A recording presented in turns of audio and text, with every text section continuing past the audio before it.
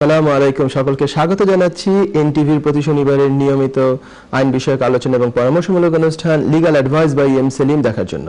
সুপ্রিয় দর্শক, আমি সলিসিটর মোহাম্মদ সেলিম আছি আপনাদের সামনে। আপনাদের এই অনুষ্ঠান নিয়ে থাকবো প্রায় পরবর্তী 90 মিনিট। অনুষ্ঠান সবসময় আমরা অন টাইম শুরু করি 5 o'clock শার্প। আজকে কয়েক মিনিট ডিলেতে শুরু করার কারণ হচ্ছে ঠিক 5 o'clock-এর পরপরই মাগরিবের আজান ছিল, তো আমরা মাগরিবের আজানের পরে আমরা সবাই নামাজ পড়ে তারপরে শুরু করলাম, কারণ এটাই ছিল বেস্ট অপশন বলে আমরা মনে করেছি। সুপ্রিয় দর্শক, অনুষ্ঠানে সাধারণত আমি একা অনুষ্ঠানটা পরিচালনা করি, প্রশ্ন নিয়ে থাকি, উত্তর দিয়ে থাকি, বিভিন্ন আলোচনাও করে থাকি।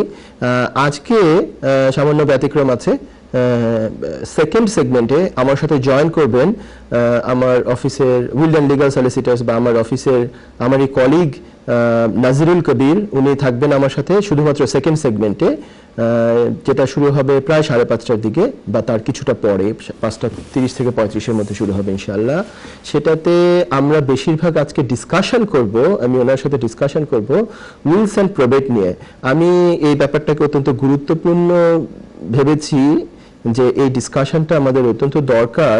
রিজন হচ্ছে ভেরি আনফর্চুনেটলি, অবশ্যই আমরা সবাই জানি, আমাদের পরিচিত, আমাদের আত্মীয় স্বজন, আমাদের নেইবার, আমাদের কলিগ অনেকেই অকালে মৃত্যুবরণ করছেন এখন। আনফর্চুনেটলি এটা আপনার বলা বাহুল্য যে কোভিডের কারণে বা বিভিন্ন কারণে, কোভিডের কারণে তো মৃত্যু হার বেড়েছে। তো যেটার জন্য আমরা এই অনুষ্ঠানটা করতে চাচ্ছি যে উইল করে রাখা কতটা জরুরি, কতটা ইম্পর্টেন্ট, উইল কিভাবে করতে হয় এই দেশের প্রেক্ষাপটে।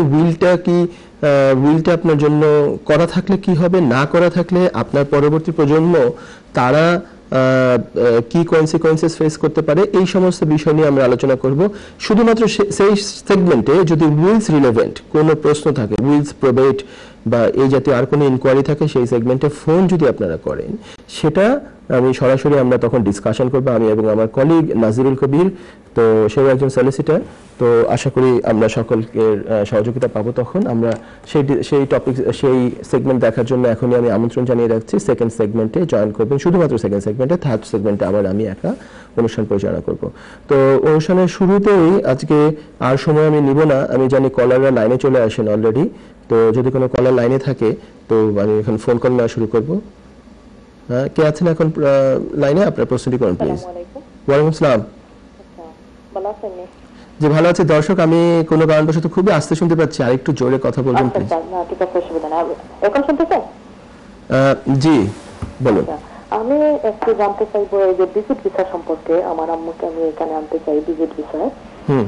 তো আমার আজকে আর কোনো ভাই বোন নাই, আমার আব্বাও নাই, উনি একা বাংলাদেশে। তো এখানে কি প্রসেস করতে হবে আমাকে? উনি ওখানে কি করেন? ওনার ইনকাম সোর্স বা প্রফেশন এগুলো কি? দোকান আছে, দোকানের ভাড়াটা পান, তাহলে দোকানের ভাড়াটা কি অনেক কম, মানে উনি 2-3 হাজার টাকা ভাড়া পান। এখন এই দোকানের ভাড়াটা উনি কিভাবে দেখাবেন? তো উনি কিভাবে চলেন? ওনার আর কোনো ইনকাম সোর্স আছে? যেমন আপনারা কি টাকা টুকা পাঠান এখান থেকে? হ্যাঁ, এটা পাঠাই। তাহলে এটা কি দেখানো যাবে? রেগুলার বেসিসে পাঠান, তাই না? আর আপনি কি ব্রিটিশ সিটিজেন? আমি এখনো ব্রিটিশ সিটিজেন হই নাই, আমার লিগ্যালিটি পেয়ে গেছি 10 ইয়ারের। ইনডিফিনিটলি পাইছি। আচ্ছা, জি, ঠিক আছে। ভিজিট ভিসায় অবশ্যই ফ্যামিলি ভিজিট একটা ইম্পর্টেন্ট জিনিস, মানুষ ভিজিট করতে আসেন এখানে। হয়েছে কি, আমার 5 বছর হয়ে গেছে, আমি এখান থেকে যেতে পারতেছি না। এরপর আমি একটা লোকাটারের কাজও করি, তাই। জি জি, আমি উত্তর দিচ্ছি আপনার কি কি লাগতে পারে, কিভাবে এই অ্যাপ্লিকেশনটা আপনি করতে পারেন। এটাই একটু ভালো হবে আপনি যদি বাংলাদেশেরটা আমাকে একটু ভালোভাবে বুঝিয়ে বলেন যে ওনার ইনকামটা কিভাবে দেখাবো আমরা। অলরেডি উনি মানে কি ব্যাংকের কাজকর্ম শুরু করেছেন, উনি টাকাটা একটু বেশি করে জমা, তখন তারপর উনি খরচের জন্য উঠিয়ে আনেন মাসে 2-3 বার। ওই টাকাটা বেশি করে জমা দেন, আপনি বলছেন যে ওনার তো ইনকামটা ডিসক্লোজ করতে হবে। ইনকাম যদি থাকে মাত্র 2-3 হাজার টাকা বাংলাদেশি টাকা প্রতি মাসে, দ্যাটস নট এ প্রবলেম। ওটা কিন্তু প্রবলেম না। সত্যিকারের ওনার যেটা ইনকাম আছে উনি যাতে সেটাই ডিসক্লোজ করেন। তো ওনার কি আর কোনো ইনকাম আছে? ফর এক্সাম্পল, অনেকের এগ্রিকালচারাল ল্যান্ড থেকে ইনকাম থাকে, ওটা কি যৌথ সম্পত্তি। যৌথ সম্পত্তি। আর ওনার নামে আলাদা কোনো প্রপার্টি আছে? ওনার নামে না, বাট এই দোকান যেটা উনি গেছিলেন ওই অফিসে, সিটি কর্পোরেশনে, ওরা বলছে যে ভ্যালুয়েশনটা যে অনেক বাড়িয়ে দেওয়া যাবে, যে লাইক 20-30 লাখ টাকার মতো দেওয়া যাবে। কেন বন্ধুরা এই দোকানটা মেইন সিটিতে পড়েছে। জি জি জি, আমি আপনার প্রশ্ন বুঝে গিয়েছি, আমি উত্তর দিচ্ছি। আপনি টিভি পর্দায় চোখ রাখুন, ফোন রেখে। Thank you. দর্শক, এখানে ওনার মা যেহেতু ভিজিট করতে আসবেন, তো প্রধানত দেখাতে হবে যে মায়ের ওখানের স্ট্যাটাস কি, মানে ফাইন্যান্সিয়াল স্ট্যাটাস, সোশ্যাল স্ট্যাটাস, সেগুলো মানে ভালোভাবে ডেমনস্ট্রেট করতে হবে। সেটার ভিতরে আছে যে ওনার নামে যে দোকান আছে, হ্যাঁ দোকানের ভ্যালুয়েশন উনি ভ্যালুয়েশন রিপোর্ট উনি সাথে জমা দিতে পারেন প্রুফ করার জন্য যে ওখানে অ্যাসেট আছে ওনার, উনি ওখান থেকে ওই অ্যাসেট ফেলে এখানে পার্মানেন্টলি চলে আসতে চাবেন না, কিংবা এদেশে ভিজিট করতে এসে ওনাকে আবার ফেরত যেতে হবে কারণ ওনার বাংলাদেশে টাইজ আছে। তো দোকানের ভ্যালুয়েশন রিপোর্ট উনি একটা কথা হয়তো বলে ফেলেছেন আমাকে যে তাকে কেউ বলেছে যারা ভ্যালুয়েশন অফিসার বা সিটি কর্পোরেশন যে এখানে তারা ওভার ভ্যালু করে দেখাতে পারবে। আমি এটা কখনো অ্যাডভাইস দিই না, এটা অ্যাডভাইজেবল না। যা জেনুইন বা যা রিয়েল, আপনাকে যা ট্রু সেটাই আপনাকে আসলে ডিসক্লোজ করতে হবে, করা উচিত, যাতে ভবিষ্যতে কোনো কনসিকুয়েন্সেস না হয়। অবভিয়াসলি আপনি বাংলাদেশের ব্রিটিশ হাই কমিশনে একটা কিছু জমা করবেন, they can make some enquiries. ওইসব ইনকোয়ারি করে তারা যদি কোনো ডিসক্রিপেন্সি পায় বা কোনো প্রবলেম পায়, যে দেখা যায় যে আপনার যে সাবমিটেড ডকুমেন্ট সেটা প্রপার মানে কারেক্ট না অথবা জেনুইন না, তাহলে কিন্তু আপনার অ্যাপ্লিকেশন তো রিফিউজ হবেই এবং পরবর্তী 10 বছরের জন্য application bound to B refused, মানে জাস্ট জেনারেল গ্রাউন্ডসে রিফিউজ হবে যে আগে উনি ফলস ডকুমেন্ট সাবমিট করেছে। এই অ্যাডভাইস আমি কখনো করি না, কাউকে করবও না। সবাই জেনুইন ডকুমেন্ট সাবমিট করবেন, সেটা কিভাবে ডিল করা যায়, সেটা দিয়ে কিভাবে অ্যাপ্লিকেশনকে সাকসেসফুল করা যায় সেই অ্যাডভাইস তো দিবই অবশ্যই, সেটা আমরা সর্বোচ্চ চেষ্টা করব। তো উনি ওনার যে প্রপার্টি আছে, প্রপার্টি থেকে ইনকাম থাকলে ওনার যেহেতু রেন্টাল ইনকাম আছে, রেন্টাল এগ্রিমেন্ট থাকতে হবে, ওনার থাকা উচিত, না থাকলে উনি করে নেন এখন। তারপর হচ্ছে রেন্ট যে পান এগুলোর রিসিটগুলো লাগবে, রিসিটও যদি না থাকে এখন থেকে উনি রিসিট ইস্যু করতে থাকুক, সেই রিসিটগুলোর কপি লাগবে। এই টাকাটা তার ব্যাংকে যাওয়া লাগবে, উনি যদি ক্যাশ টাকাও রেন্টাল ইনকাম পান সেই টাকা উনি যাতে ব্যাংকে রাখেন, এভাবে করে 3-4 মাস অন্তত হতে হবে। এবং ব্যাংকে যদি মোটামুটি ব্যালেন্স থাকে আগে থেকে তাহলে তো সেটা ভালো, না থাকলেও খুব বেশি ওয়ারি করার কিছু নাই, কারণ এইখানে যিনি আছেন তার মেয়ে, ইনি যদি ফাইন্যান্সিয়াল স্পন্সর হন তাতে তো কোনো বাধা নাই। যার বাংলাদেশে মাত্র অল্প কিছু টাকা ইনকাম, তাকে যদি আমরা বলি যে উনি নিজেই নিজের ফাইন্যান্সিয়াল স্পন্সর বা সেলফ স্পন্সার্ড একটা পার্সন এখানে ভিজিট করার জন্য, তাহলে আসলে খুব একটা জাস্টিফাই হয় না, কারণ হচ্ছে যে ওনার ইনকামটা তো খুব একটা বেশি না। তো এখানে যারা আছে তার ইনকাম, তার কিংবা ওনার যদি হাজব্যান্ডও থাকেন, যিনি আমাকে ফোন করেছিলেন, ওনার হাজব্যান্ডের ইনকামও এখানে ইনক্লুড করা যেতে পারে। হাজব্যান্ড মানে হাজব্যান্ড দেখা যাবে তখন স্পন্সর করছে তার মাদার ইন লকে, that is also very fine, কোনো অসুবিধা নাই। ওনার যা যা ইনকাম আছে সেগুলো ডিসক্লোজ করতে হবে, ওনার হাউস হোল্ড ইনকাম মানে উনি ওনার হাজব্যান্ড সহ ডিসক্লোজ করুক, এটা আমার অ্যাডভাইস। তাদের ব্যাংক স্টেটমেন্টগুলো লাগবে, তাদের যদি জব থাকে জবের পে স্লিপগুলো লাগবে, এমপ্লয়ারের লেটার লাগবে, আর হচ্ছে এখান থেকে ডিক্লারেশন রেডি করা লাগবে, যে এটাকে আমরা নাম দিই স্ট্যাচুটরি ডিক্লারেশন। এখানে ওনাকে পুরো ফ্যাক্টটা বলতে হবে, কেন ওনার মাকে উনি ইনভাইট করছেন এখানে আসার জন্য। উনি বলেছিলেন যে দীর্ঘ সময় উনি দেশে যেতে পারছেন না বিভিন্ন রিজনে, সেগুলো ওখানে শর্টলি বলা যেতে পারে, বলে যে আমার মাকে আমি এত সময়ের জন্য চাচ্ছি ইনভাইট করতে। মাও তার ডিক্লারেশন একটা করবেন বাংলাদেশে, যেটাকে আমরা বলি এফিডেভিট বাংলাদেশে, এগুলোকে নোটারি পাবলিকের সামনে গিয়ে, যে উনি এই কারণে এখানে ভিজিট করতে চাচ্ছেন। ওনার নিজের যদি অলরেডি সেভিংস থাকে সেটা উনি ওখানে ডিসক্লোজ করবেন, না থাকলে হয়তো বলতে হবে যে আমার মেয়ে আমাকে ফান্ডিং করবে বা যাওয়া আসার খরচ দিবে, ওখানে থাকা খাওয়া তো আমি মেয়ের সাথেই করব। তো এইগুলো ডিসক্লোজ করে ওই দুই পাশ থেকে এই সমস্ত পেপারগুলো রেডি করবে। তারপরে এই ভদ্রমহিলা যিনি ফোন করেছিলেন, ওনার বার্থ সার্টিফিকেট লাগবে প্রুফ করার জন্য যে যিনি অ্যাপ্লিকেন্ট উনি ওনার মা, কারণ বার্থ সার্টিফিকেটে বাবা মার নাম আছে, সেটা লাগবে। আর হচ্ছে এখানে যে আছেন কি স্ট্যাটাসে আছেন এই সমস্ত ডকুমেন্টসগুলো লাগবে, পাসপোর্ট, বায়োমেট্রিক কার্ড, হাজব্যান্ড যদি ব্রিটিশ হয়ে থাকে সেটা, বাচ্চারা থাকলে বাচ্চাদের ডকুমেন্টস লাগবে। বাচ্চাদের আমি আওয়াজই পেয়েছি উনি যখন ফোন করেছিলেন, সো বাচ্চা মনে হয় ঘরে আছে। সো বাচ্চা যদি ব্রিটিশ পাসপোর্ট থাকে সেগুলো ডিসক্লোজ করা লাগবে, সেগুলো দেওয়া লাগবে কপি, বাচ্চাদের বার্থ সার্টিফিকেট, মানে প্রুফ করার জন্য যে এইখানে এই ফ্যামিলিটাকে ওনার এই মা দেশ আসতে চাচ্ছেন দেশ থেকে, এবং উনি ফিরে যাবেন দেশে ওনার যখন এখানে ভিজিট করা শেষ হয়ে যাবে। তো এই করে একটা অ্যাপ্লিকেশন করা যেতে পারে। এটা একটা স্ট্যান্ডার্ড ফ্যামিলি ভিজিটর ভিসা অ্যাপ্লিকেশনের জন্য যে ডকুমেন্টস লাগে আমি সেগুলো আপনাকে বললাম। আশা করি আপনি কিছুটা উপকৃত হবেন। আপনি সহ অনেক দর্শকের মনে আমি জানি এই প্রশ্ন ছিল, তো অনেকেই এটা ফলো করতে পারেন আমি যেই উত্তরটা দিলাম। তো আমি চলে যাই পরবর্তী কলারের কাছে। কে আছেন এখন লাইনে? আপনার প্রস্তুতি করুন প্লিজ। হ্যালো, আসসালামু আলাইকুম। ওয়ালাইকুম আসসালাম। জি ভাই, সব ভালো আছেন? আলহামদুলিল্লাহ ভালো আছি। ভালো আছেন আপনি? জি, আপনার প্রোগ্রামটা খুব সুন্দর লাগে ভাই, বহুত দিন ধরে দেখি আমি। অনেক ধন্যবাদ, অনেক ধন্যবাদ। আমি appreciate করি। আমার একটা প্রশ্ন ভাই, জি আমি সিঙ্গেল ফাদার, মানে আমি 2018 ভিসা পাইছি হুম হুম বাচ্চার রাইটে। আমার বাচ্চা আমার কাছে, জি বাচ্চার বয়স এখন 4.5 বছর। তো বাচ্চা ওইসে থেকে আমার লগে, জি বুঝছেন, কোর্টের জন্য মাধ্যমে। তো আমি ভিসা একবার পাইছি, পাওয়া বাদে আমি তো কাম করতাম পারি না, আমি সিঙ্গেল ফাদার, জি কাম করতাম পারি না। আমার সোশ্যাল সার্ভিসে তারা হেল্প করে পয়সা দিয়া, জি তারপরে গরুর রেন্টও দেয়, কাউন্সিল ট্যাক্স তারা দেয়। হুম হুম ওখন কিন্তু আমি আরবার এক্সটেনশন করাইছি, আমি ও যে ফিও এবার দিয়া পাইছিও, আমি কার্ডও পাইলিছি, গেছে কালকের আগে খাই। জি কার্ডে আগে লেখা আছিল যে নো রিকোয়েস্ট পাবলিক ফান্ড, ওখন একটা লেখা নাই, এটা তো জি লেখা নাই নো রিকোয়েস্ট পাবলিক ফান্ড। মানে আমার সোশ্যাল ওয়ার্কারে দেখাইছে, মানে তারা হয়েছে তুমি তো ক্লেম করতে পারবা যে এটা ইউনিভার্সাল ক্রেডিট, আমরা এটা একটা হেল্প করতাম না তোমার এইটা অ্যাপ্লাই করার লাগে। জি জি মানে আমি তো জানতাম পারলাম না যদি একটা করি এখন, মানে তারা বের হয়েছে অনেক জিনিসটা আমি পাইতে তারা মানে আপনি এখন আপনার আপনার বায়োমেট্রিক কার্ডে আমি আপনার প্রশ্নটা যদি এভাবে ফ্রেজ করি যে আপনার বর্তমান বায়োমেট্রিক কার্ডে কোনো রেস্ট্রিকশন দেওয়া নাই যে no request to public fund, মানে পাবলিক ফান্ড আপনি নিতে পারবেন না বলে কিছু লেখা নাই। তার মানে কি আপনি পাবলিক ফান্ড নিতে পারবেন। পাবলিক ফান্ড নিতে পারলে, পাবলিক ফান্ড তো universal credit is a public fund.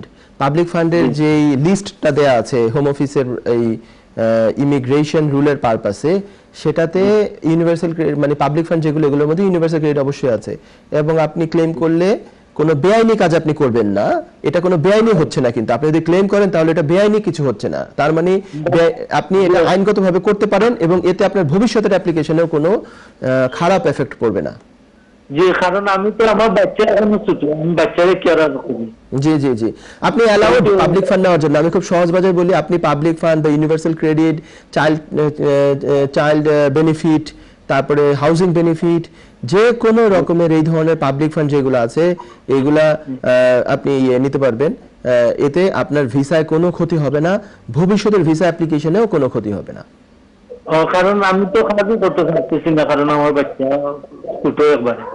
জি, যেভাবেই হোক আপনি পাবলিক ফান্ডে এখন আপনার অ্যাক্সেস আছে। তবে ভালো হয় আরেকটা জিনিস যদি করেন, আপনাকে যখন ডিসিশন দিয়েছিল, ডিসিশন লেটার ওরা প্রথমে দিয়েছে, ইদানিং বেশ অনেক লেটারও লেখা ভাই সব, আমার সলিসিটারে কইছেন লেটারও লেখা যে no request to public fund. লেটারে এরকম লেখা আর বায়োমেট্রিকারে ডিফারেন্ট লেখা থাকবে, এটা সাধারণত হয় না। আমি বলবো যে ভালোভাবে একটু দেখার জন্য, আপনার পাবলিক ফান্ডে অ্যাক্সেস আছে বলে আমার মনে হচ্ছে। আমার সলিসিটার আমি জিও করছি, সলিসিটার ডিসিশন আমার কার্ড পাওয়ার আগে সলিসিটার ওটা ডিসিশন আইছে, বুঝছেন? তো সলিসিটারে কইছেন একটা স্ট্যান্ডার্ড লেটার, এটা লেটারও লেখা থাকে no request to public fund, বা কার্ডও যেগুলা লেখা নাই তুমি লো। আমি এরপরে আমি ইমেল তারা রিকোয়েস্ট দিব যে তুমি তো কাম করতে পারবে না। রাইট, আমি আপনাকে বলবো যে লেটারে কি এইভাবে লেখা আছে যে আপনার no request to public fund? জি জি জি আমি বলবো যে আপনি নিজে একটু ভালোভাবে দেখেন, প্রয়োজনে আপনি সেকেন্ড ওপিনিয়ন একটা নিতে পারেন, আরেকটা সলিসিটারের কাছে যেতে পারেন পুঙ্খানুপুঙ্খ রূপে বোঝার জন্য। কারণ লেটারে যদি লেখা থাকে no request to public fund, R biometric কার্ডে যদি পাবলিক ফান্ড সংক্রান্ত কোনো কথাই লেখা না থাকে, তাহলে এটা একটা ডিসক্রিপেন্সি এবং এখানে দুটার মধ্যে কোনো একটাতে ভুল আছে।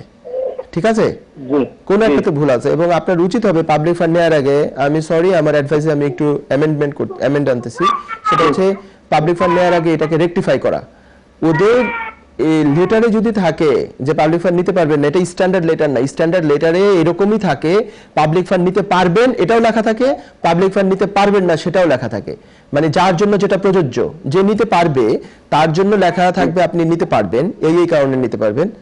আরেকটা যা নিতে পারবেন না তারটাও লেখা থাকবে যে কি কারণে নিতে পারবেন না। সো আপনি এটা নিয়ে দরকার হলে আপনি নিজে একবার ভালোভাবে পড়েন, আর যদি মনে করেন কারো সহযোগিতা নিতে পারেন, আশেপাশে যারা ভালোভাবে পড়ে আপনাকে বুঝাতে পারবে তাদের সহযোগিতা নিতে পারেন। না হয় সেকেন্ড একটা সলিসিটর সাহেবকে দেখাতে পারেন যে এটা কি পাবলিক ফান্ড, লেটারে কেন পাবলিক ফান্ড নিতে পারবো না বলা, বায়োমেট্রিক কার্ডে অনুযায়ী আমি তো নিতে পারবো।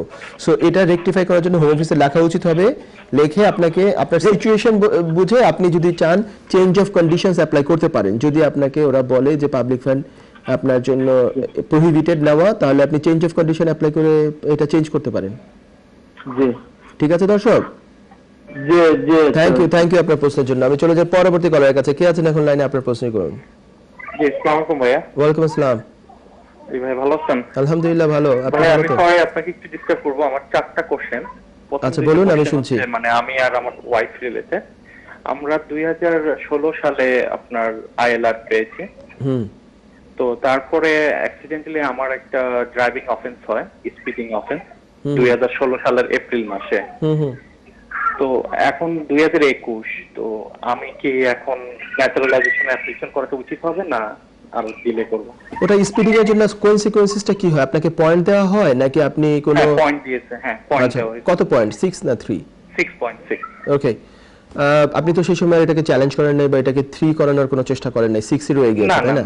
তাহলে 2016 সালের এপ্রিল আর ওই পয়েন্টটা আপনার আপনার ড্রাইভিং লাইসেন্সে এনড্রোজ হয় কত তারিখে? আপনার তারিখটা মনে আছে?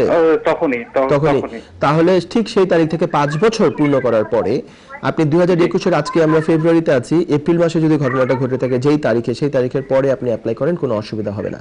তবে অ্যাপ্লিকেশনে কিন্তু আপনি এটা ডিসক্লোজ করবেন। সরি, 5 বছর কমপ্লিট করতে হবে। 5 বছর, ফুল 5 বছর কমপ্লিট করতে হবে। আর অ্যাপ্লিকেশন ফর্মে এটা আপনি ডিসক্লোজ করতে পারবেন। এটা হচ্ছে যে স্পেন্ট কনভিকশন আর কি, স্পেন্ট হয়ে যাবে তখন আপনি, বাট আপনাকে এটা ডিসক্লোজ করতে হবে। আপনি এটা এমন না যে এটা কিছুই বলবেন না যে আপনার কখনো এই ধরনের ঘটনা ঘটে, আমাকে বলতে হবে। হ্যাঁ। দ্বিতীয় প্রশ্ন। আচ্ছা, দ্বিতীয় প্রশ্নটা হচ্ছে আমার ওয়াইফও একই সাথে আমরা আইলার পেয়েছি, বাট এখন সে কোনো জবে নাই। ন্যাচারালাইজেশন অ্যাপ্লিকেশনের জন্য কি তাকে কোনো মানে 12 মান্থস এরকম কোনো জবে রাখতে হবে, এই ধরনের কোনো রিকোয়ারমেন্ট? না, ন্যাচারালাইজেশন অ্যাপ্লিকেশনের জন্য মানুষকে জবেই থাকতে হবে এমন কোনো কথা নাই। মানে যদি জবলেস থাকে বা কোনো বেনিফিটে থাকে তাতে কোনো অসুবিধা নাই ন্যাচারালাইজেশন অ্যাপ্লিকেশন করার জন্য। না। আচ্ছা, 3 নম্বর কোশ্চেনটা হচ্ছে ভাইয়া, আমার তৃতীয় বেবি হয়েছে। তো আমি যখন প্রথম 2 বাচ্চার পাসপোর্ট অ্যাপ্লাই করেছিলাম, ব্রিটিশ পাসপোর্ট, আমি জাস্ট ফর্মটা ফিল আপ করেছি আর আমার যে আইডি, আইএলআর এগুলি দিয়েছিলাম। তো এখন যখন অনলাইনে ফিল আপ করতে চাচ্ছিলাম, ওইখানে অপশন দিতেছে যে ন্যাচারালাইজেশন করা হয়েছে কি বা পাসপোর্ট আছে কি। এখানে কোনো অপশন দিচ্ছে না যে আইএলআর আছে কিনা। না, ওখানে সেটেল পারসন হিসেবে আপনার ইয়ে আছে, সেটেল পারসনের একটা অপশন আছে, মানে প্যারেন্টসরা যদি সেটেল পারসন হয়। আচ্ছা, আপনি প্রশ্নটা আরেকবার করেন দেখি, যে শেষের অংশটুকু কি বলেছেন, ওখানে কি অপশন দিচ্ছে? কোশ্চেনটা হচ্ছে মানে আগে যখন আমি অ্যাপ্লাই করেছিলাম সেগুলো আমি বুঝে গিয়েছি, সেটা ঠিক আছে। এখনকারটাতে কি বলছে? এখন যখন করতে যাচ্ছি ওইখানে আর ওই যে আগের মতো ওই অপশনটা দিচ্ছে না, যে মানে আগে যেমন 3টা অপশন দিত, যে ব্রিটিশ পাসপোর্ট হোল্ডার, প্যারেন্ট, কিংবা ন্যাচারালাইজেশন হোল্ডার, কিংবা আইএলআর হোল্ডার। আগে এই 3টা অপশন পাইতাম, এখন দেখতেছি 2টা অপশন, ন্যাচারালাইজেশন আর ব্রিটিশ পাসপোর্ট। রাইট, এটা প্যারেন্টসের ব্যাপারটা বলা হচ্ছে নাকি বাচ্চাটার ব্যাপারে এই রিলেভেন্ট কোশ্চেনটা? আপনারা তো প্যারেন্টস। ওইখানে তো মানে আমি তো অন বিহাফ অফ দ্য বাচ্চার জন্য অ্যাপ্লাই করতে। নো, এখানে বাচ্চা যদি অলরেডি, আপনি এটা যদি যান ফার্স্ট পাসপোর্ট অ্যাপ্লিকেশনে, তো সেখানে এই অপশন থাকবে। সেই অপশনে থাকবে ডেফিনেটলি যে indefinite leave to remain holder, মানে সেটেল পারসন। মানে এই অপশনটাই পাচ্ছি না। না, এই অপশন থাকার কথা, কারণ হচ্ছে যে সবসময় থাকে। আপনি শুরু থেকে আবার শুরু করেন, শুরু থেকে। এটা হচ্ছে বাচ্চার পাসপোর্ট যে সেটা আপনি অ্যাপ্লাই করছেন, সেটা যাতে হয়, এটা যাতে প্যারেন্টেরটা আপনি মানে অ্যাডাল্টেরটা সিলেক্ট করেন না।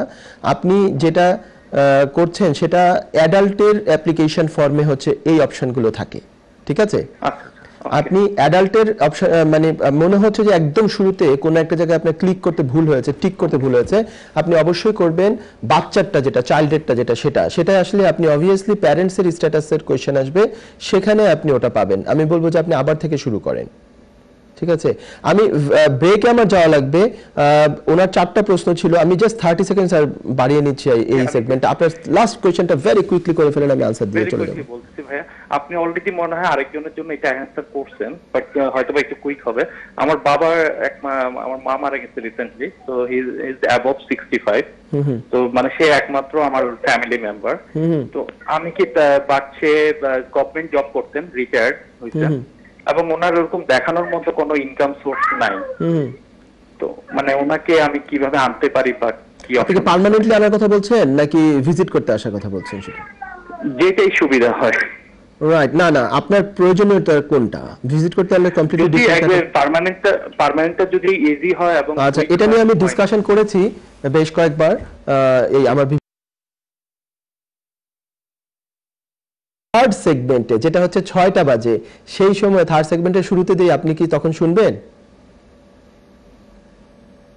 হ্যাঁ, আপনি থার্ড সেগমেন্টে আমি এটার এই অংশটার অ্যাডাল্ট ডিপেন্ডেন্ট রিলেটিভস আর ভিজিট ভিসা এই দুটো নিয়ে আমি প্রথম কয়েক মিনিট ডিসকাস করব তখন। তো এই অনুষ্ঠানের এটা দ্বিতীয় সেগমেন্ট। আমি আগের সেগমেন্টেও বলেছিলাম যে আমার সাথে আমার এক কলিগ আজকে জয়েন করবেন, উইলডন লিগাল সলিসিটারসেরই আরেকজন সলিসিটার, উনি কনসালটেন্ট হিসেবে আমাদের সাথে আছেন। তো আমি পরিচয় করে দিচ্ছি আপনাদেরকে ওনার সাথে। উনি সলিসিটার নাজিরুল কবির। আসসালামু ভাইয়া। ওয়ালাইকুম আসসালাম। ধন্যবাদ মোহাম্মদ সেলিম। কেমন আছেন? আলহামদুলিল্লাহ ভালো আছি। Thank you for coming. সুপ্রিয় দর্শক মণ্ডলী, আজকে ওনার সাথে ডিসকাস করব উইলস অ্যান্ড প্রবেট নিয়ে। উইলস কেন খুব জরুরি, আমি কেন উইলস নিয়ে আজকের এই প্রোগ্রামটা করছি উইল নিয়ে, সেটা হচ্ছে যে অবভিয়াসলি একজন মানুষ যখন মারা যান, ওনার যে প্রপার্টিগুলো থাকে সেই প্রপার্টি কিংবা ব্যাংকে টাকা পয়সা বা বিভিন্ন ধরনের উনি যেই বিভিন্ন সোর্স থেকে ওনার যেই পরিমাণ অ্যাসেট থাকে, সেটা উনি ওনার পরবর্তী প্রজন্মকে কিংবা ওনার আদার ফ্যামিলি মেম্বারদেরকে, যেমন ওয়াইফ কিংবা বাচ্চা কাচ্চা, কিংবা ওয়াইফ মারা গেলে তার হাজবেন্ড বা অন্যান্য বাচ্চা কাচ্চা, তাদের জন্য উনি কিভাবে এটা উইল করে রেখে যেতে পারেন। বাংলা যদি বলতে যাই তাহলে এটা ওয়াসিয়তনামা বা সামথিং লাইক দ্যাট, যে এরকম একটা উইল করে রাখা। এবং সেটা কেন এখানে জরুরি, আমি জাস্ট 30 সেকেন্ড যদি ব্যাকগ্রাউন্ডটা বলি। অবভিয়াসলি উইল ব্যাপারটা বহু শত শত বছর যাবৎ ইউকেতে আছে, ইংলিশ লতে আছে, কিন্তু এখন আমি এটার প্রয়োজনীয়তা বেশি অনুভব করেছি। এই জন্য আমি দেখেছি আমার পরিচিত বা আপনার সকলের পরিচিত, সকলের নেইবার হতে পারে, আপনার কারো না কারোর, আপনার কলিগ, আপনার আত্মীয় স্বজন, কারো কারো খুবই আপনার নিজেরই ফ্যামিলি মেম্বার দুর্ভাগ্যজনকভাবে খুবই আচমকা মারা যাচ্ছে না এখন কোভিডের কারণে বা বিভিন্ন কারণে। সো একটা মানুষের যদি উইল থাকে তাহলে কি বেনিফিট, উইল না থাকলে কি হতে পারে, সেগুলো নিয়ে ডিসকাস করব। আমি পাশাপাশি বলে রাখছি যে উইল সংক্রান্ত ম্যাটারে কিংবা এমনি সিভিল ম্যাটারও যদি হয় কোনো প্রশ্ন থাকে, উনি এই ব্যাপারে বিশেষজ্ঞ, উনি বেশি কাজ করেন এটা নিয়ে। তো আপনারা যদি ফোন কল করেন উইল সংক্রান্ত ব্যাপারে যদি হয়, তাহলে আমরা সেটা সরাসরি প্রশ্নের উত্তরও দিব। তো আমি চলে যাই নাজিরুল কবির সাহেবের কাছে। তো ভাইয়া, আমি যেটা নিয়ে ডিসকাস করতে চাচ্ছিলাম প্রথমে, আপনি যদি আমাদেরকে একটু ব্যাকগ্রাউন্ডটা বলেন যে উইলটা কেন জরুরি, উইল একটা মানুষের কেন করা লাগে, তো এটা যদি একটু আমাকে বলেন। ধন্যবাদ মোহাম্মদ সেলিম আপনাকে এবং এনটিভিকে আজকের অনুষ্ঠানে আমন্ত্রণ দেওয়ার জন্য। এটা অ্যাকচুয়ালি খুব সময়চিত একটা ব্যাপার এবং উইল বিষয়টা এখন খুবই আলোচ্য বিষয় আমাদের জন্য, বিশেষ করে আমাদের কমিউনিটি মেম্বারদের জন্য। জুন 2 একটা আসলে নিউজ পাবলিশ হয় এবং পাবলিক হেলথ ইংল্যান্ড র্যাপিড একটা রিভিউ করে যে এই প্যান্ডেমিকের কারণে যতগুলো মানুষ এখন মারা যাচ্ছে, আমাদের বাংলাদেশি কমিউনিটিতে দ্বিগুণ মানুষ মারা যাচ্ছে এবং একই ঘটনা ঘটছে ইউএসএর ক্ষেত্রে। তো উইল যদি না থাকে, আমাদের কমিউনিটির যে মেম্বাররা, তারা খ্রিস্টান হোক, হিন্দু হোক কিংবা মুসলিম হোক, তাদের নিজস্ব কিছু পারিবারিক এবং একটা কালচারাল ব্যাপার রয়েছে, যারা কিভাবে তাদের সম্পত্তিটা তাদের সন্তান বা আত্মীয় বা পরিজনদের মাঝে তারা ভাগ করে দিতে চায়। আর এই উইলটা যদি তারা সেভাবে ভাগ করে দিতে না পারে বা উইলটা করে যেতে না পারে, তাহলে যে লটা অ্যাপ্লাই হবে যদি তারা ইংল্যান্ড এবং ওয়েলসে থাকে, তাহলে current English law, and that will be ইন্টারস্টেসি rules. So এই কারণে উইল করাটা এই মুহূর্তে খুবই জরুরি আমাদের কমিউনিটি মেম্বারদের জন্য। সো উইলটা কেউ একজন উইল করে গেলেন আর কেউ করে গেলেন, এটার ডিফারেন্সটা কি? কেউ উইল না করে গেলে তার যারা ফ্যামিলি মেম্বার আছে তারা কিভাবে পাবে, কতটুকু অংশ পাবে এই সম্পত্তির? উইল মানে হচ্ছে যে ইচ্ছা। সো ডেফিনেটলি একজন মানুষ মৃত্যুর পরেও তার সম্পত্তিটার উপরে কন্ট্রোলটা রাখার জন্য উইলটা করে যাচ্ছেন। সুতরাং যদি একটা ভ্যালিড উইল কেউ বানিয়ে যান, তাহলে যেটা হচ্ছে যে উনার সম্পূর্ণ কন্ট্রোল থাকছে যে তার প্রপার্টি বা অ্যাসেটস যেটা, তার যে স্টেট বলা হয়, ডিসিজড স্টেটটা, সেটা কিভাবে ডিস্ট্রিবিউট হচ্ছে সেটা তার প্রপার কন্ট্রোল থাকছে। কিন্তু যদি উইলটা না থাকে, যে ক্ষেত্রে আমি একটু আগে যেটা ব্যাখ্যা করলাম, সেটা হচ্ছে ইন্টারস্টেসি রুল। ইন্টারস্টেসি রুলস যেটা অ্যাপ্লাই হচ্ছে যে যদি হাজব্যান্ড মারা যান, তাহলে ওয়াইফকে প্রথম একটা পোর্শন থাকে 2,70,000-এর মতো, অতটুকু সরাসরি ওয়াইফের কাছে চলে যায়। তারপর রিমাইন্ডার যেই সম্পত্তি বা অ্যাসেট বা এস্টেটটা থাকে, সেটা দুভাগে ভাগ হয়। সন্তানরা ইকুয়াল ডিস্ট্রিবিউশনে পেয়ে যায় এবং স্ত্রী বাকি অংশটুকু পেয়ে যায়।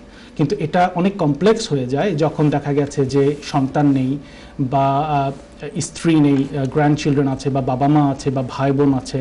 তো এটা একটা ইন্টারস্টেসি রুলের আন্ডারে চলে যাচ্ছে। সো সেই রুলটা কি, সেটা গভর্নমেন্ট কত অংশ পেয়ে যাচ্ছে ধরে নেন? আচ্ছা, কারো 5টা বাড়ি আছে, কথা 5টা বাড়ির ভ্যালু হচ্ছে আমি ধরে নিলাম 1.5 মিলিয়ন পাউন্ড। সো উইল করে যান নাই উনি, সো এখন কি হবে?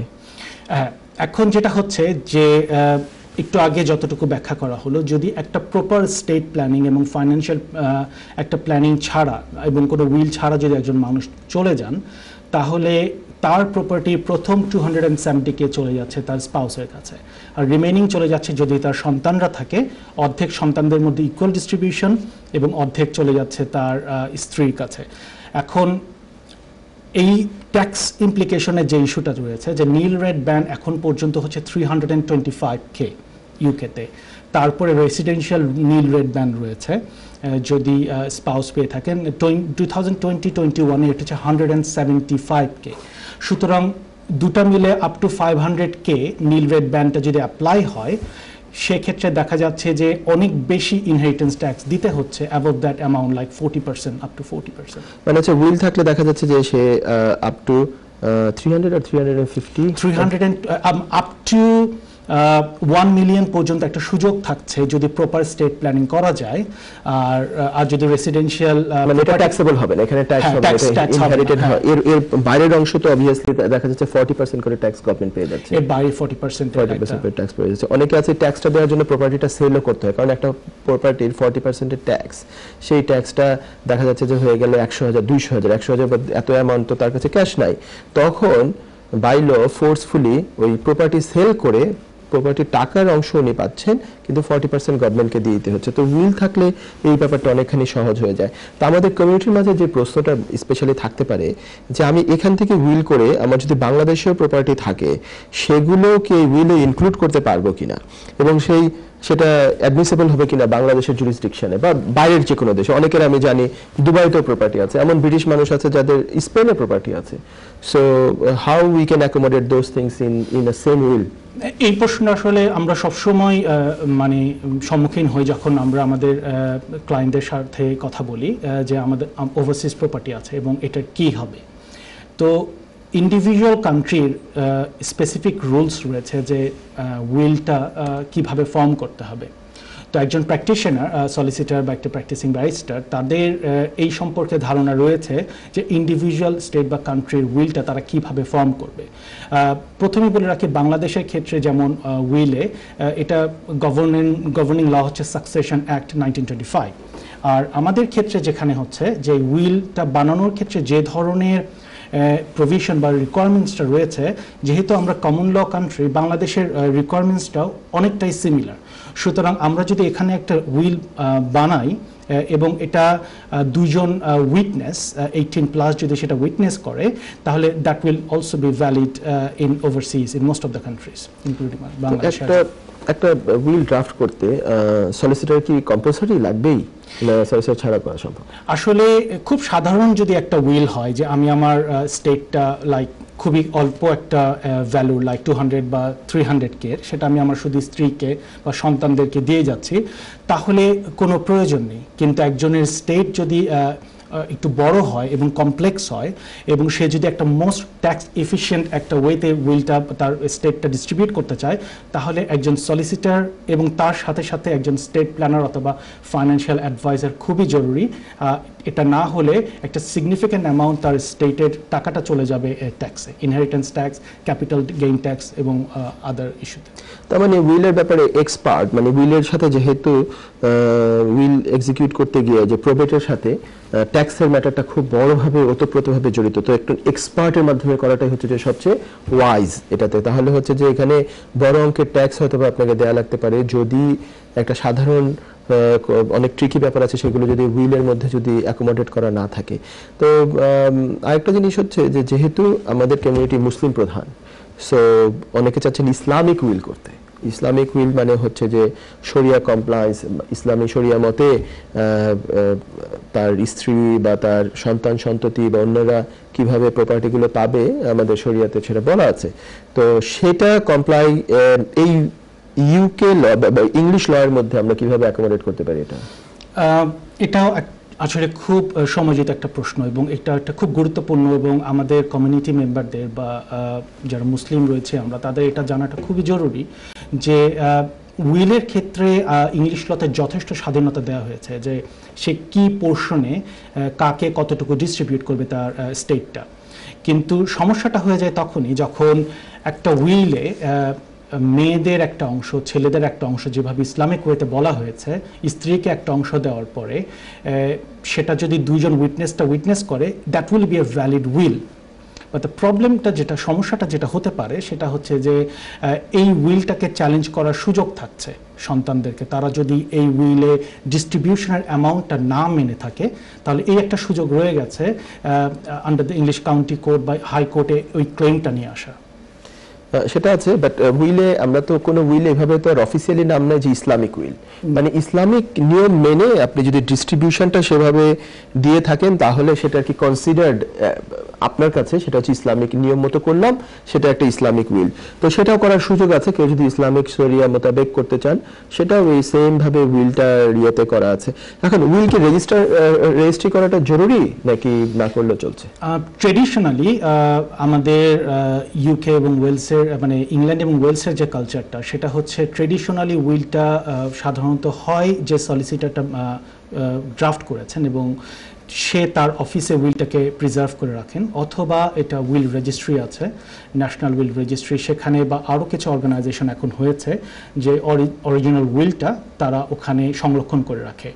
কিছু কিছু ক্ষেত্রে দেখা গেছে যদি একজন মানুষ খুব অর্গানাইজড হন এবং উনি মনে করেন যে তিনি অরিজিনাল উইলটা তার নিজের বাসায় সংরক্ষণ করে রাখতে চান, সেক্ষেত্রে সেটা করারও সুযোগ রয়েছে। আরেকটা জিনিস হচ্ছে, ধরে নিলাম উইলের মধ্যে তো আমরা অধিকাংশ ক্ষেত্রে বা অনেক ক্ষেত্রেই দেখা যায় যে তার প্রপার্টি বা তার অ্যাসেট, তার ক্যাশ, এগুলোর কথা উল্লেখ আছে, বাট ধরে নিলাম একজন একটা উইল করলেন, করার পরে এই ধরনের কিছু উল্লেখ করে গেলেন, পরবর্তীতে তার আরো প্রপার্টি অ্যাড হলো, উইল করার পরে উনি ইনফ্যাক্ট উনি মারা গেলেন আরো 20 বছর পরে, উনি বেশ আর্লি স্টেজে উইল করে ফেলেছিলেন, সো তার মধ্যে ওনার আরো 3-4টা প্রপার্টি অ্যাড হয়েছে। So what gonna happen with those? এটাও একটা চমৎকার ম্যাচ হয়ে গেল, তাই না? কিছু অংশ উইলের মাধ্যমে কভার হচ্ছে, কিছু অংশ জাস্ট সিম্পল। এখন এটা চমৎকার প্রশ্ন।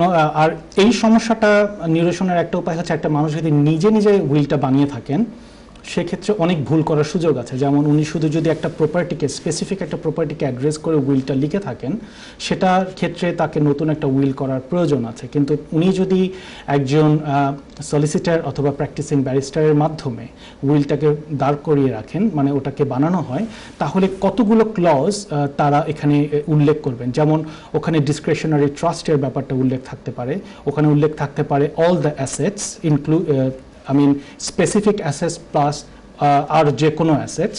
সো সেই ক্ষেত্রে যেটা হয়, যে কোনো ফিউচার অ্যাসেটস যদি ওখানে থাকে সেগুলিও ওটার মধ্যে ইনক্লুডেড হয়ে যায়। সো এই ক্ষেত্রে এটা গুরুত্বপূর্ণ যে কারো যদি সুযোগ থাকে যে একটা আর্লি যে তার একটা উইল বানিয়েছে, এটা তার একটা সলিসিটার অথবা প্র্যাকটিসিং ব্যারিস্টারের মাধ্যমে এটা করিয়ে ফেলা।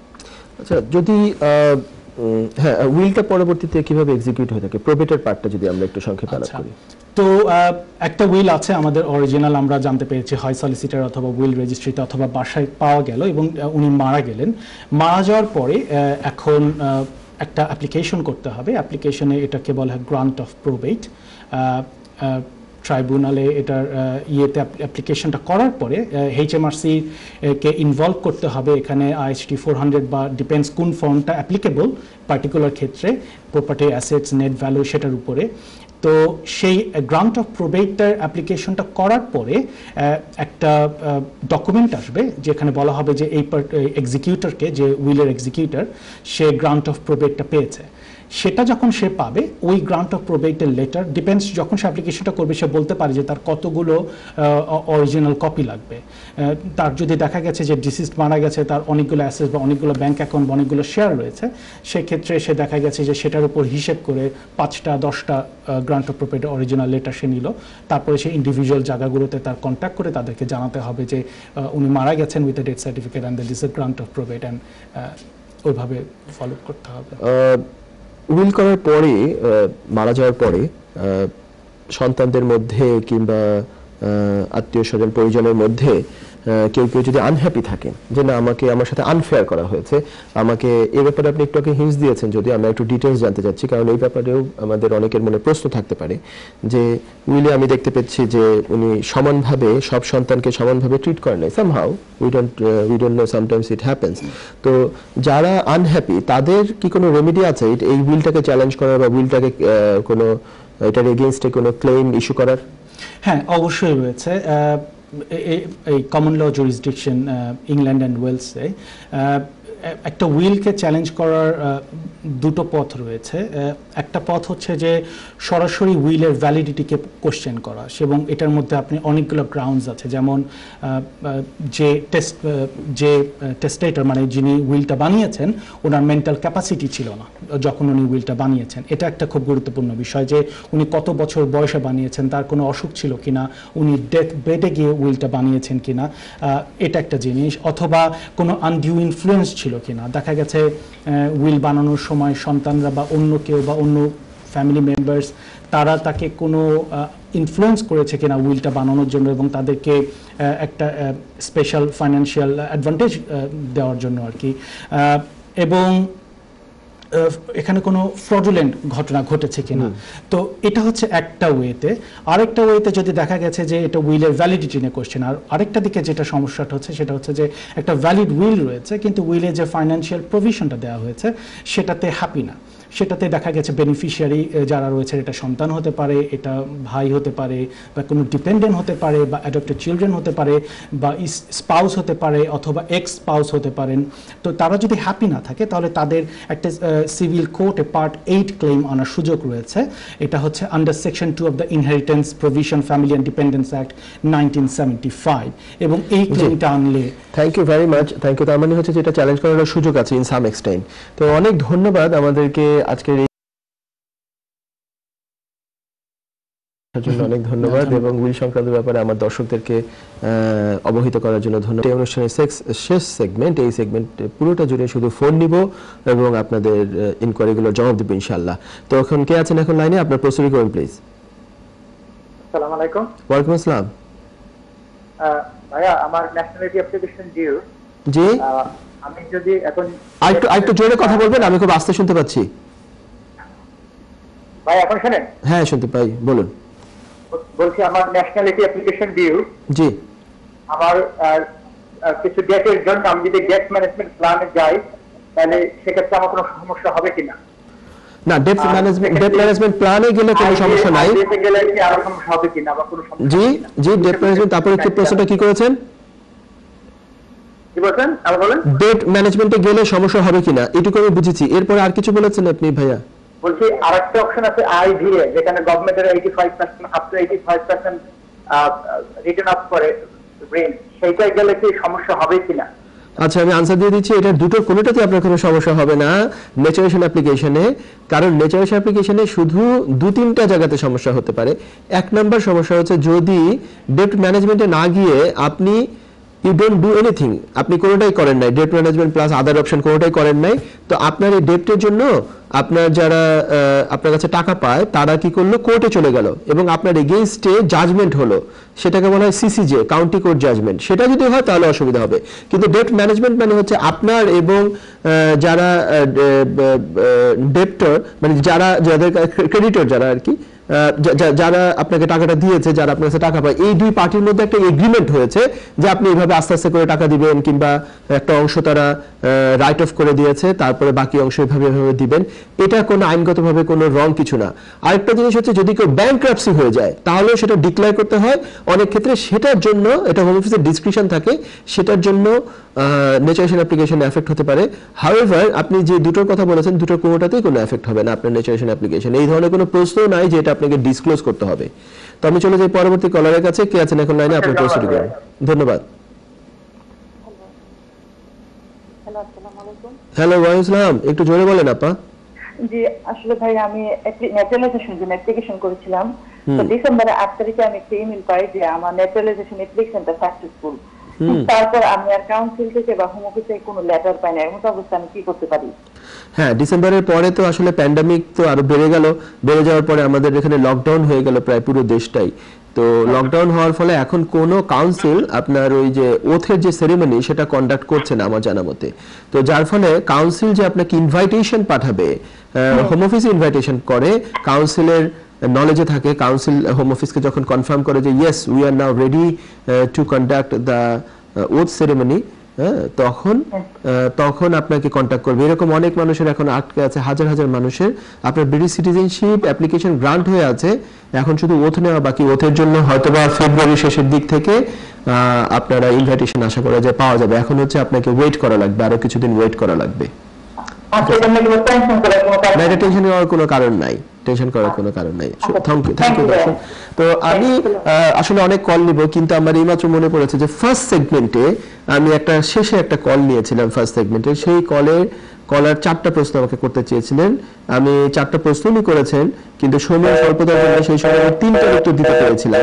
তো আমি ওনাকে বলেছিলাম যে থার্ড সেগমেন্টের শুরুতে আমি ওনার যে ফোর্থ কোয়েশ্চেন সেটার আনসার দেবো। সেটা ছিল কি ওনার বাবা মায়ের মধ্যে একজন মারা গেছেন, বেশ নয় শুনতে পাচ্ছি ফোনের, তো শেষ হয়ে গেছে, থ্যাংক ইউ। তো বাবা মায়ের মধ্যে একজন মারা গিয়েছেন, এখন আরেকজনের কে উনি এখানে আনতে পারেন কিনা উনি বলেছেন ভিজিট ভিসা অথবা অ্যাডাল্ট ডিপেন্ডেন্ট রিলেটিভস। ভিজিট ভিসার ব্যাপারে তো আমি আলোচনা করেছি যে সেটা হচ্ছে যে কি ভাবে কেন উনি আসতে চান, কতদিনের জন্য আসতে চান, ওনার ফাইন্যান্সিয়াল এবং সোশ্যাল সার্কামস্টেন্সেস দেশে দেখানো, ওনার ব্যাংক স্টেটমেন্ট, ইনকাম সোর্স এগুলো দেখানো, আর হচ্ছে এখানে যিনি যার কাছে আসবেন, যিনি স্পন্সর হবেন, ওনারও সমস্ত কিছু দিয়ে ইনভাইটেশন করা, ওনার ফাইন্যান্সিয়াল স্ট্যাটাস, ওনার বাড়িঘরের স্ট্যাটাস সবকিছু দিয়ে অ্যাপ্লাই করা এবং বলা যে কি কারণে উনি ভিজিট করতে চান, সেটা হচ্ছে ভিজিট ভিসার অ্যাপ্লিকেশন। আর অ্যাডাল্ট ডিপেন্ডেন্ট রিলেটিভ বলে একটা ক্যাটাগরি আছে, সেটাতে হচ্ছে যে একেবারে পার্মানেন্টলি দেশে আসার একটা অ্যাপ্লিকেশন, মানে সেটেলমেন্ট অ্যাপ্লিকেশনই এটা, একটা সেটেলমেন্ট নিয়ে একবারে সরাসরি এখানে পার্মানেন্টলি আসার একটা অ্যাপ্লিকেশন। সেটা দেখাতে হবে বা সেটা এমন রিকোয়ারমেন্ট মিট করতে হবে, সেটা হচ্ছে যে যিনি আছেন ওনার মা বাবা বা অ্যাডাল্ট ডিপেন্ডেন্ট, কথাটাই বোঝা যাচ্ছে যে অ্যাডাল্ট হতে হবে এবং ডিপেন্ডেন্ট হতে হবে এবং রিলেটিভ, অ্যাডাল্ট ডিপেন্ডেন্ট রিলেটিভস, এই তিনটাই মিলতে হবে। তো মা যদি এমন হয় বা বাবা এমন হয় যিনি দেশে আছেন, তাকে উনি এখান থেকে রেগুলারলি টাকা পাঠান এবং উনি মাঝে মাঝে যান, ওনার পাসপোর্টে বলে দেওয়া হচ্ছে যে পাসপোর্টে দেখা যাচ্ছে যে উনি খুব রেগুলারলি ফ্রিকুয়েন্টলি ভিজিট করেন, কারণ ওনার ওই বাবা বা মা যিনি দেশে আছেন ওনাকে দেখাশোনা করার আর কেউ নাই দেশে, এবং দেশে তার কোনো কারণে টাকা দিয়ে লোক পাচ্ছেন না, লোক রাখতে পারছেন না 24 আওয়ার্স যে তাকে দেখাশোনা করবেন, ওনার শারীরিক কারণ হোক বা বার্ধক্যজনিত কারণ হোক, যে কোনো কারণে উনি ওনার যে রেগুলার যে টাস্ক এগুলো উনি নিজে করতে পারেন না। রেগুলার টাস্কের মধ্যে উদাহরণস্বরূপ ওখানে বলা আছে কুকিং, ক্লিনিং, ওয়াশিং, এগুলো উনি অন হিজ ওন করতে পারেন না, এবং পাশাপাশি কোনো কাজের লোক রাখতে পারছেন না অথবা বিশ্বাসী লোক পাচ্ছেন না। আমি এরকম কেসও ডিল করেছি যে কাজের লোক চুরি করে বা ডাকাতি করে চলে গিয়েছে একাধিকবার, তার মানে কি উনি কাজের লোকের উপরে আর বিলিফ বা ট্রাস্ট করতে পারেন না। এখন উনি একমাত্র ট্রাস্ট করেন ওনার এই সন্তানের উপরে যে ব্রিটেনে আছে এবং ব্রিটিশ সিটিজেন। তো এইভাবে অ্যাপ্লিকেশন করা যেতে পারে। এরকম যদি সিনারিও হয় তাহলে করা যাবে যে আপনি রেগুলারলি টাকা পাঠাচ্ছেন, দেশে কেউ আর লুক আফটার করার কেউ নাই, টাকা দিয়েও লোক রাখা যাচ্ছে না, এবং আপনার পক্ষে ওনার সাথে গিয়ে থাকা সম্ভব না, কারণ আপনার নিজের এখানে ফ্যামিলি আছে, আপনার অন্যান্য কমিটমেন্ট আছে, আপনার জব আছে অথবা বিজনেস আছে, you R involved hair. So এরকম যদি সিনারি হয় তাহলে এই অ্যাপ্লিকেশন করা যেতে পারে। রিলেভেন্ট এই সমস্ত ডকুমেন্টস দিয়ে ডেমনস্ট্রেট করতে হবে, যেটা আমি বললাম যে আপনার উপরে সম্পূর্ণ নির্ভরশীল আপনার সেই আত্মীয়টা। সেই ক্যাটাগরির নাম হচ্ছে অ্যাডাল্ট ডিপেন্ডেন্ট রিলেটিভস। এটা একটা কমপ্লেক্স অ্যাপ্লিকেশন। আমি অলওয়েজ এটা অ্যাডভাইস করার পাশাপাশি বলি ভালো একজন এক্সপার্ট ইমিগ্রেশন লয়ারের সামনে গিয়ে তাকে ইনস্ট্রাকশন দিয়ে এই অ্যাপ্লিকেশনটা করা উচিত হবে। ঠিক আছে, ধন্যবাদ দর্শক। তো আমি চলে যাই আবারও ফোন কলে। কে আছেন এখন লাইনে? আপনার প্রসিডিং করুন প্লিজ। ওয়ালাইকুম আসসালাম। ভাই আমার 3টা প্রশ্ন আছে। জি। একটা প্রশ্ন হলো আমি প্রেসিডেন্ট কার্ড পাইছি আমার আম্মার আন্ডারে আছি, 5 বছর হয়ে গেছে। তো আমি ডিসেম্বর আপনার সেটেলমেন্ট অ্যাপ্লাই করছিলাম 18 তারিখ। 18 তারিখ তারা অফিসে চিঠি দিচ্ছে আমার সেটেলমেন্ট আর কি অ্যাপ্লিকেশন সার্টিফিকেট। এখন তো 1.5 মাসই আছে, এখনো কোনো উত্তর আসছে না। একটা প্রশ্ন হলো এইটাই, এখানে ওটা উত্তর দিবে। আর একটা সেকেন্ড প্রশ্ন হইলো যে আমার 2019 আবার আপনার একবার পুলিশে অ্যারেস্ট করছিল আপনি, যে এখানে আমার হয়েছে মাসি তারে এবার আমার পুলিশে নিচে এই থানার দিচ্ছে, থানার আমাদের স্টেটমেন্ট নিচ্ছে আমার নেওয়ার পরে আমার তারা আবার কমপ্লেন আমার হারাইছিল আমার লগে লগে বা 7-8 ঘন্টা আমার পাকাইটা লেগে যাচ্ছে, বুঝছেন। তারপর আপনার বিরুদ্ধে কি চার্জ ওরা রাখছে নাকি চার্জ ড্রপ করে দিছে, মানে আপনাকে না কি স্যার কিছু করছে না। তারা বলছে যে এটা কোনো মানে ওদের কাছে প্রুফ পাচ্ছে না বা কোনো কিছু নাই যে আপনার এগেইনস্টে এটা আমার কোনো কোর্টে নেওয়ার মতো কিছু নাই করছে না। মানে আমার তারা দিলেছে আবার রিটার্ন তাই যে কমপ্লেইন দিছিল আমার উপরে এই লইয়া এসছে, আমার একটা অসুবিধা নাই। তাহলে ওই একটা প্রশ্ন কি এটা আমার কোনো ক্রিমিনাল রেকর্ডের কোনো সমস্যা এগুলি। আরেকটা প্রশ্ন আমি জেনে আমার আম্মার যে করছি না ওই জন্য অ্যাপ্লাই করতে পয়সা পাই না, কারণ আমি তো কাজ করি বেশি নাই, 18 ঘন্টা 16 ঘন্টার নিচে কাজ আমি লাগে কেয়ারার অ্যাপ্লিকেশন কেয়ারার যে পয়সা পাইছিল 16 ঘন্টার নিচে কাম থাকতে পারবে না। আমার কাম গেছে বেশি 18 40 আওয়ার 45 আওয়ার। আমি তো কেয়ারার অ্যাপ্লিকেশন মানে কেয়ারার লঞ্চ লইতাম পাইলাম না, কিন্তু আমার আমার কেয়ারা হইয়া রেখে সবসময় অতীতটা প্রশ্ন আমার একটা কনফিউজ থেকে অত লেট করেছে মানে প্রথমটা প্রশ্নের উত্তর ব্যাপারে আমার কিছু কথা আছে এবং 3টা প্রশ্নের উত্তর দিবা। জি জি দিচ্ছি, আপনি লাইনে থাকেন একটু, আমি বলি আপনাকে। প্রথমটা আপনি কি শুনছেন আমাকে দর্শক? জি জি জি।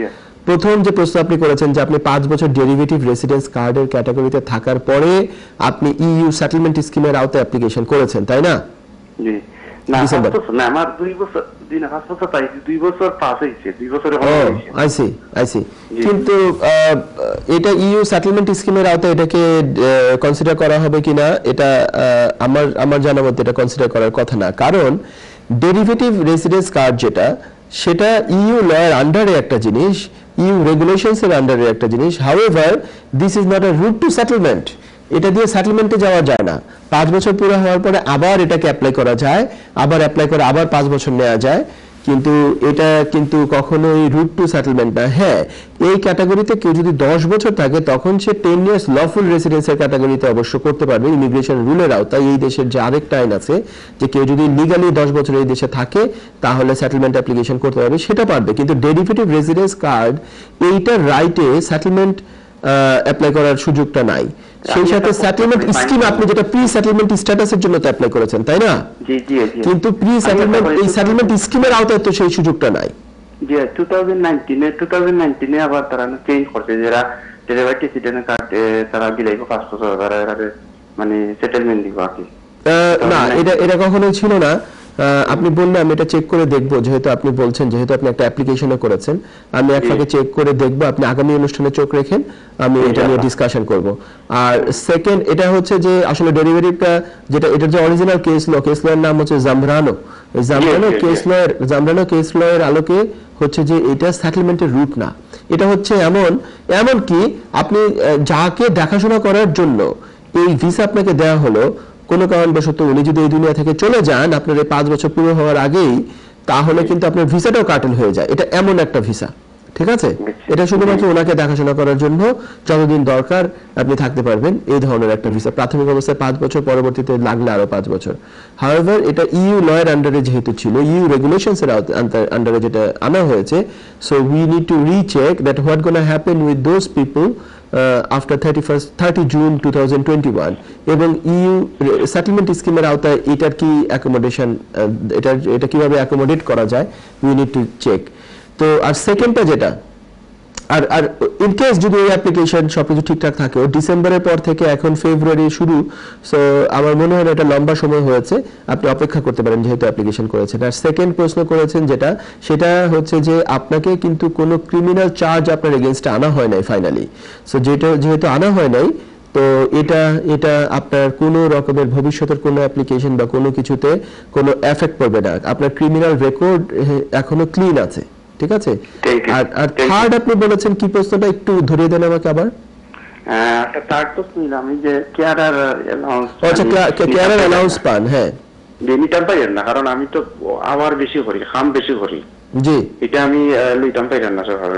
তাতে আপনার ভিসার স্ট্যাটাসে কোনো সমস্যা হচ্ছে না। আপনার ভিসার স্ট্যাটাস এটা নিয়ে কোনো কেয়ারার অ্যালাউন্স পেতেই হবে এমন কোনো কথা না। জাস্ট সিম্পলি আপনি যে তার কেয়ারার সেটাই জাস্ট মানে ডেমনস্ট্রেট করতে হবে। এটা ডাক্তারের কাছ থেকে হতে পারে। আচ্ছা, থ্যাংক ইউ। আমি জানি একটা প্রশ্ন করি আপনারা, প্লিজ মাইন্ড করেন না। জানি আপনি যেটা কইয়া 5 বছরের ভিতরে দিত না, কারণ আমি অনলাইনে দেখছি ওয়েবসাইটে যে 2019 তারা যে এটা মার্চে নানি চেঞ্জ করছে যে আইন, 5 বছর পরে তারা সেটেলমেন্টে যাইতে হবে রেসিডেন্ট কার্ড। আমি বলছি এই কেস লটার কথা উইথ ডিউ রেসপেক্ট, আমি আপনাকে নিরাশ করতে চাচ্ছি না, আমি ওই কেস লট অনুযায়ী হয় না। So as I said that আমি এটা নিয়ে ডিসকাস করব না হয় নেক্সট প্রোগ্রামে, যে এটার কনসিকুয়েন্সেস কি হয়েছে বিকজ অফ ব্রেক্সিট। এটা 2019 এ তো ব্রেক্সিট নিয়ে কথা চলছিল, তার আগে থেকে ব্রেক্সিট নিয়ে কথা চলছিল। সেটেলমেন্ট স্কিম আসার পরে এটার what happen to those people. তো আমি চলে যাই পরবর্তী কলারের কাছে। কে আছেন এখন লাইনে? আপনার প্রশ্নটি করুন প্লিজ। হ্যালো হ্যালো, জি দর্শক, আপনার প্রশ্নটি করুন। হ্যালো, আসসালামু আলাইকুম ব্যারিস্টার সাহেব। ওয়ালাইকুম আমি আসসালাম। ফার্স্ট বিষয় নিয়ে একটা জিনিস জানতাম স্যার আপনার কাছ থেকে। জি, ফার্স্ট বিষয়ের জন্য প্রিমিয়াম সার্ভিস বুঝে আরম্ভ হয়েছে নি আপনার? জি না, এটা এখন বন্ধ আছে। এটা করোনা ভাইরাসের সেই শুরুর সময় থেকে বন্ধ আছে, ফেব্রুয়ারি মাস থেকে এটা বন্ধ আছে। এটা ওপেন হয়েছে, এটা ওপেন হইব নি মনে করেননি? এটার কোনো ডিক্লারেশন এখনো তারা দেয় না, এটা এইভাবে স্থগিত আছে এখন। কারণ হচ্ছে ওরা চাচ্ছে না যে এত মানুষ অ্যাপয়েন্টমেন্ট দিবে, সবাই প্রিমিয়াম সার্ভিসের জন্য যাবে বা সুপার প্রায়োরিটি সার্ভিসের জন্য যাবে, এবং তাদের লোকজন তো এখন ঘর থেকে কাজ করছে, এটাও তো জানেন। সো এই সুপার প্রায়োরিটি সার্ভিস যেটা নেক্সট ডে সার্ভিস আর কি, প্রিমিয়াম সার্ভিস তো তার অনেক আগে বন্ধ হয়ে গেছে। পরবর্তীতে যেটা ছিল সেটা হচ্ছে না, হোম অফিস এটা বলে নাই। ধন্যবাদ, আমি আপনাকে কনফার্ম করছি হোম অফিস এখনো এটা রিওপেন করে নাই। ঠিক আছে দর্শক, তো যখন করবে আমার মনে হয় একটু সময় লাগবে, আর অন্তত কয়েক মাস অন্তত সময় লাগবে। তো খুবই রিসেন্টলি করবে বলে মনে হচ্ছে না, কারণ এখনো তো করোনা ভাইরাস অত্যন্ত ব্যাপকভাবে ছড়িয়ে আছে আমাদের মাঝে। তো আমি চলে যাই পরবর্তী কলারের কাছে। কে আছেন এখন লাইনে? আপনার প্রশ্নটি করুন প্লিজ। হ্যালো হ্যালো, আসসালামু আলাইকুম। ওয়ালাইকুম আসসালাম। ভাই আমি একটা জিনিস জানতাম ভাই, আমার কাছে যদি তখন তো নিযুক্তই বাড়ি যখন প্রিমিয়াম ফ্রান্সটা কি আইসো তাই ভিজিটে এই দেশও আছে আর কি মনে হয় ওয়ার্ক পারমিটের উপরে। সরি, আরেকবার বলেন। ফ্রান্স থেকে কেউ যদি ভিজিটে আসতে চায়, আবার ওয়ার্ক পারমিটের কথা কি বললেন? না, ও এখানে আছে আর কি ওয়ার্ক পারমিটের উপরে, 5 বছরের ওয়ার্ক পারমিটের উপরে। আচ্ছা, এই ভিসা নিয়ে এখানে ভিজিটে আসতে পারবেন, আর আসার পরে যদি উনি ফ্রান্সে কোনো একটা ওয়ার্ক পারমিট নিয়ে আছেন, এখন উনি এখানে ভিজিট করতে আসতে পারবেন কিনা? জি জি জি, আর আসতে পারলে এখানে যদি কোনো মেরিট চেঞ্জ করা যায় এখানে ওকে কি রাখা যাবে নাকি? উনি সিম্পলি মানে ওনার পাসপোর্টটা এখনো বাংলাদেশ পাসপোর্ট, এমনকি ওনার যদি ইউরোপিয়ান পাসপোর্টও হতো, ওনার যদি সেটেলমেন্ট স্ট্যাটাসের আওতায় প্রি সেটেলমেন্ট বা সেটেলমেন্ট কিছু না থাকতো সেটেলমেন্ট স্কিমের আওতায়, তাহলে ওনাকে আসলে সিম্পলি এই দেশের ভিসা নিতে হবে। যেহেতু উনি ওয়ার্ক পারমিট ভিসা আছেন, আপনি বলছেন ফ্রান্সে, আমি ধরে নিচ্ছি ওনার হচ্ছে বাংলাদেশি পাসপোর্ট। তো বাংলাদেশি একজন সিটিজেনের যে কারণে এই দেশে আসতে হলে ভিসা নিতে হয়, ওনার ক্ষেত্রে তা প্রযোজ্য। উনি ফ্রান্সে ওয়ার্ক পারমিটে থাকলে যে মানে আলাদা কোনো বেনিফিট উনি পাচ্ছেন এখানে আসার ক্ষেত্রে, তা না। উনি যে সিম্পলি ওখানে যে প্যারিসে ব্রিটিশ এম্বাসি আছে, ওখানে উনি অ্যাপ্লাই করতে হবে, ওনার অনলাইনে অ্যাপ্লিকেশন করে ওখানে যে রিলেভেন্ট অফিস আছে সেখানে জমা দিতে হবে। জমা দিয়ে উনি ভিজিট ভিসা এখানে পেলে উনি এখানে আসতে পারবেন। আর একজন ভিজিট ভিসা এই দেশে যে আসে তাকে তো খুব সহজে এখানে রেখে দেওয়া যায় না আইনগতভাবে। তো ওনার ক্ষেত্রে আসলে এটা অনেক বড় একটা প্রশ্ন যে কিভাবে ওনাকে রাখা যায়। এখন ডিপেন্ড করে অনেক কিছুর উপরে। উনি যদি এখানে কারোর সাথে ওনার বিয়ে শাদী হয়, ব্রিটিশ সিটিজেন, উনি যদি আনম্যারিড থাকেন, তাহলে যদি কারোর সাথে বিয়ে শাদী হয়, তাহলে আবার উনি দেশে গিয়ে বা ফ্রান্সে গিয়ে উনি আবার ওইটার বেসিসে উনি অ্যাপ্লিকেশন করে আসতে পারেন। উনি এখানে যদি কোনো ওয়ার্ক পারমিট পান তাহলেও আসতে পারেন। এই ধরনের ভাবে হতে পারে, কিন্তু জাস্ট সিম্পলি ভিজিট ভিসা এসে উনি থেকে যাবেন বা কোনো রুটে উনি সুইচ করবেন, সেটা এখান থেকে সম্ভব হবে না। আর তো ভিজিট ভিসা উনি নিতে পারেন ওখানে এমবাসিতে অ্যাপ্লাই করে। তা আশা করি আপনি প্রশ্নের উত্তর পেয়েছেন। আমি চলে যাই পরের কলারের কাছে। ধন্যবাদ, আমি চলে যাচ্ছি পরের কলারের কাছে। আপনার প্রশ্নটি করুন প্লিজ। নেক্সট কলার, আপনার প্রশ্নটি করুন প্লিজ। জি, আমার কেমন আছেন? ওয়ালাইকুম, ভালো আছে, আপনি ভালো আছেন? দর্শক জি ভালো আছে। আমার প্রশ্ন হচ্ছে, আমার ফার্স্ট ট্রাইব্যুনালে আপিল এলাকা হচ্ছে 6 তারিখ, জানুয়ারির 6 তারিখ। এরপরে জানুয়ারির 14 তারিখে একটা লেটার পাইছি যে পিকচার পাঠানোর জন্য আমি আমার ফ্যামিলি মেম্বারদের সবার। জি, তো তারপরে পিকচার পাঠাইছি 15 তারিখ, এখন পর্যন্ত কোনো খবর নাই। আমার কোশ্চেন হচ্ছে, এখন কি কোনো বাংলাদেশের জন্য আরো কিছু পাঠাবে নাকি পিকচারের বেসিসে তারা? সরি, এরপরে কি বললেন? এখন কি মানে শুধু পিকচার? হ্যাঁ, তারা পিকচার পাঠিয়েছে, ইউজুয়ালি পিকচার কাদের চায়? যাদের কোনো একটা অ্যাপ্লিকেশন দীর্ঘদিন যাবত ঝুলে আছে এবং তাদের জন্য আবারও তাদের বায়োমেট্রিক নিতে হবে, এই ধরনের ক্ষেত্রে ওখানে বলেছে না যে আপনাকে হয়তো বায়োমেট্রিক দেওয়া লাগতে পারে, এই কথা বলেছে ইমেলে? বায়োমেট্রিকের কথা বলছে যে করোনা ভাইরাসের কারণে তাদের পোস্ট অফিসে বায়োমেট্রিক সার্ভিস আগের মতো নাই। হ্যাঁ হ্যাঁ, তারা এখন সেটাই আমি বলছি। আমি ওখানে বায়োমেট্রিকের কথা লেখা আবার বলছে যে তারা দে are working with the post office, এই ধরনের অ্যাপ্লিকেশনের জন্য ওরা পোস্ট অফিসের কথা বলে। তো আপনি হয়তোবা বায়োমেট্রিক দেওয়ার জন্য একটা ইনভাইটেশন পাবেন খুব সহসাই, কারণ তারা আসলে ওয়েট করছে যে করোনা ভাইরাসের জন্য তো এখন লকডাউন, খুব লিমিটেড সার্ভিস, সেটার জন্য তো আপনি আবারও পাবেন। আমিও দেখেছি আমার অফিসে আমার নিজেরই এরকম কয়েকটা এভাবে ঝুলে আছে। জানুয়ারিতে যেগুলো বলা হয়েছে সেগুলো আর কিছু বলছে না তারা, আমরা সময় মতো পিকচার পাঠিয়ে দিয়েছি ওই ইমেল পাওয়ার পরে এই 2-1 দিনের মধ্যে, but they are not taking any further action. But আসার কথা বা খুশির কথা হচ্ছে আপনি ফার্স্ট ট্রায়াল ট্রাইব্যুনালে যেহেতু আপনার আপিলটা আপনি অ্যালাউড হয়েছে, আপনি উইন করেছেন, তো তার মানে এখন যেহেতু ওখান থেকে ফটো চাওয়া হয়েছে এবং বায়োমেট্রিকের কথাটা বলা হয়েছে ইমেলে, তার মানে হোম অফিস আপনার ওই ফার্স্ট ট্রায়াল ট্রাইব্যুনালের যে ডিসিশন হয়েছে সেটার এগেইনস্টে আর উপরের কোর্টে যায় নাই, মানে উপরের কোর্টে পারমিশন টু অ্যাপিল অ্যাপ্লিকেশন করে নাই। সো আপনার এটা আলটিমেটলি ভিসাটা গ্রান্ট হবে। এখন এটা সময়ের ব্যাপার মাত্র। এখন যে কোনো সময় আপনি হয়তো বা বায়োমেট্রিক দেওয়ার ইনভাইটেশন পাবেন, যখন পাবেন আপনি পোস্ট অফিসে গিয়ে বায়োমেট্রিক দিয়ে দিবেন, তারপরে আশা করা যায় খুব সহসাই বায়োমেট্রিক কার্ড তারা ইস্যু করবে। সো আপনাকে একটু ধৈর্য ধরার জন্য আমি বলবো।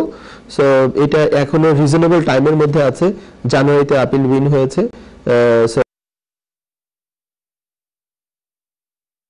হয়তো খুব তাড়াতাড়ি আবার ইমেল পাবেন তাদের কাছ থেকে। তো আমি চলে যাই পরবর্তী কলারের কাছে। কে আছেন এখন লাইনে? আপনার প্রশ্ন করুন প্লিজ। হ্যালো হ্যালো দর্শক, আপনার প্রশ্নটি করুন, আপনি লাইনে চলে এসেছেন।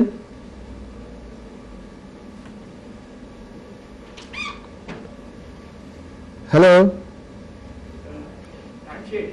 সুপ্রিয় দর্শক, আমাকে অনুষ্ঠান এখনই শেষ করতে হচ্ছে। কোনো কারণবশত আমি আমার টেকনিক্যাল টিমের সাথে সংযোগ পাইনি, তার জন্য আমি জানতে পারিনি যে অনুষ্ঠান শেষ হওয়ার সময় হয়ে গেছে। তো আমরা আজকে আর কোনো কল নিচ্ছি না। তো আজকে অনুষ্ঠানে আমি উইল নিয়ে কথা বলেছিলাম, আমার কলিগ এসেছিল। সো আমরা আশা করি এটা খুব উপকার পাবেন আপনারা। যদি কোনো ফার্দার এ ব্যাপারে ইনকোয়ারি থাকে, স্ক্রিনের নিচে সবসময় একটা ইমেল অ্যাড্রেস দেওয়া থাকে, সেই ইমেলে আপনারা ইমেল করতে পারেন। উইল সংক্রান্ত, প্রবেট সংক্রান্ত যে কোনো ব্যাপারে আমরা আরও হেল্প করার চেষ্টা করবো আপনাকে। তো আজকের মতো এখানে অনুষ্ঠান শেষ করছি। সকলকে ভালো থাকবেন, সুস্থ থাকবেন এই কামনা করে সকলের উদ্দেশ্যে আগামী অনুষ্ঠান দেখার আহ্বান জানিয়ে আজকের মতো এখানেই শেষ করছি। ধন্যবাদ। আসসালামু আলাইকুম।